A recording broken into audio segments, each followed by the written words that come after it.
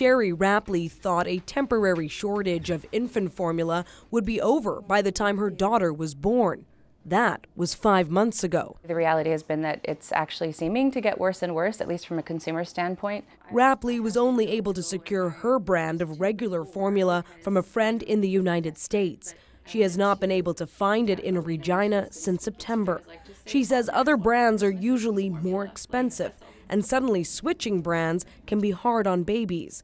She adds that breastfeeding is not a solution for everyone. Some people like myself are nursing, pumping, and bottle feeding, and now we're also having to go out and scour store shelves for formula and call around and things like that. And so it's been a bit of a nightmare for a lot of parents.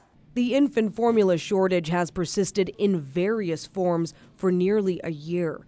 Manufacturing problems and product recalls have made it worse. The Saskatchewan government says the specialty formula shortage is Canada-wide.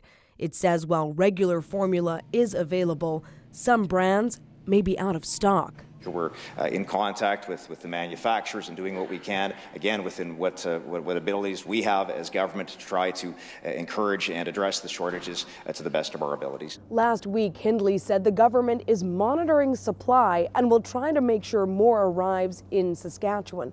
He didn't say how. Rapley and others now want the province to investigate what's causing the shortage of regular formula brands. They say manufacturers might not be the only concern. There might be problems in distribution or even changes in the way people are consuming products. That includes panic buying. Rapley and others are now working on a paper petition, which will also urge the province to consider importing more regular brands. Daniela Ponticelli, CBC News, Regina.